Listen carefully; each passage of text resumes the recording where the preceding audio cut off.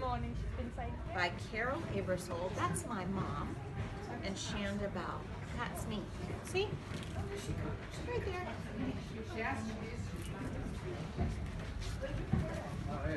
Do you want to hear the story? Have you ever wondered how Santa could know if you're naughty or nice each year as you grow? For hundreds of years, it's been a big secret. It now can be shared if you promise to keep it.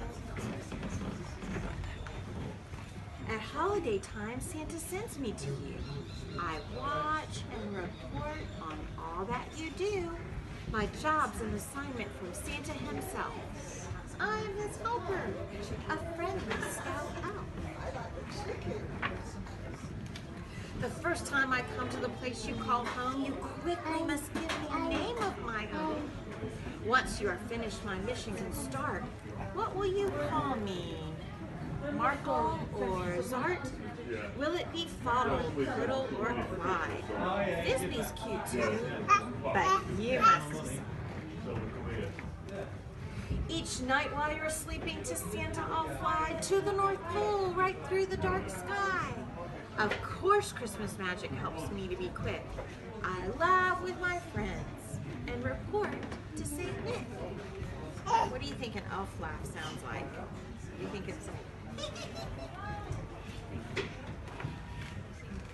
I tell him if you have been good or been bad.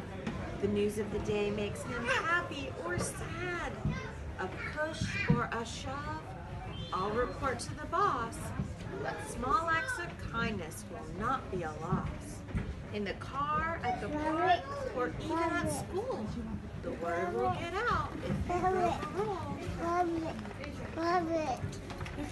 I'll be back at your home before you awake, and then you must find the spot I will take.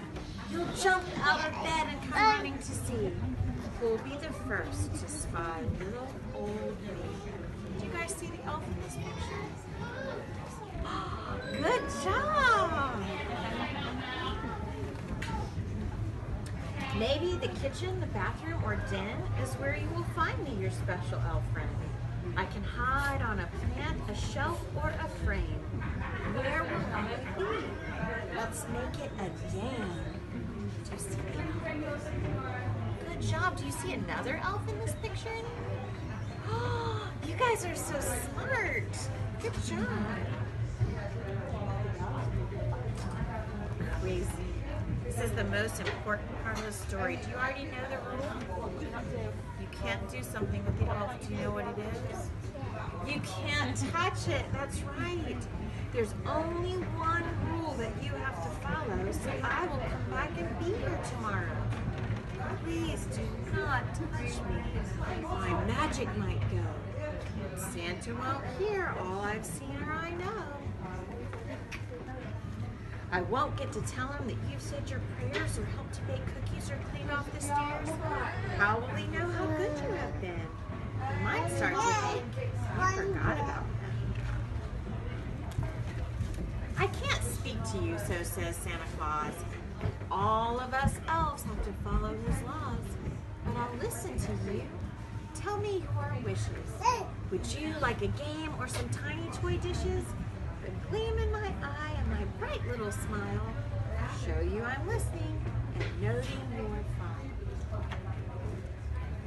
Final decision with Santa now rests. What do you think? Will you get your request? The night before Christmas, my job's at an end. The rest of the year with Santa I'll spend. So blow me a kiss. Can you blow a kiss? Just like that. Good job. And bid me farewell. I'll fly away when I hear Santa's bell. Of course I will miss you. But wait till next year. When the holidays come, I'll again reappear. Until then, I wish every girl and each boy a Christmas of peace and a year full of joy. That's the story of the elf on the shelf.